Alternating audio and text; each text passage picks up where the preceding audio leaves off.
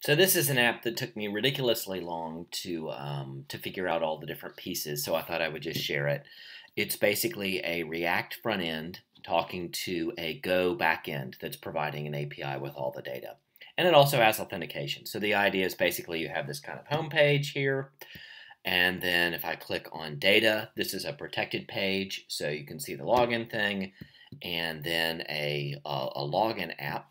So first I'm just going to use a set of fake credentials, and you can see I'm clicking login and it's not letting me in.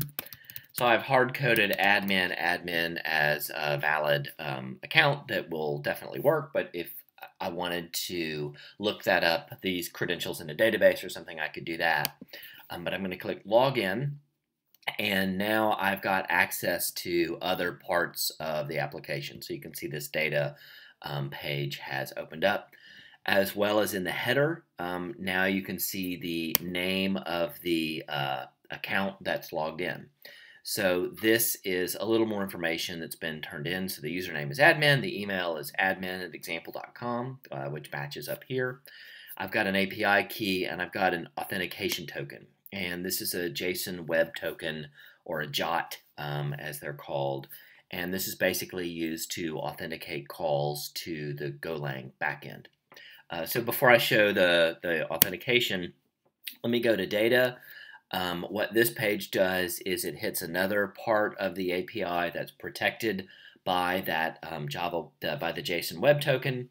So if I click fetch here, you'll notice first the spinner runs for just a second, and the API comes back with basically a list of 10 random numbers. But if I want to, I could make this 5. If I hit fetch, it's going to just return 5 random numbers.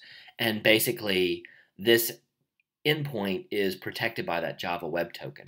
So if I go over to a terminal and try to hit the endpoint, which is running on port 3000. So this is running on port 8000. So you can see immediately they're running on different services. So all the CORS headers and all that stuff has to be correct. I get invalid authorization token.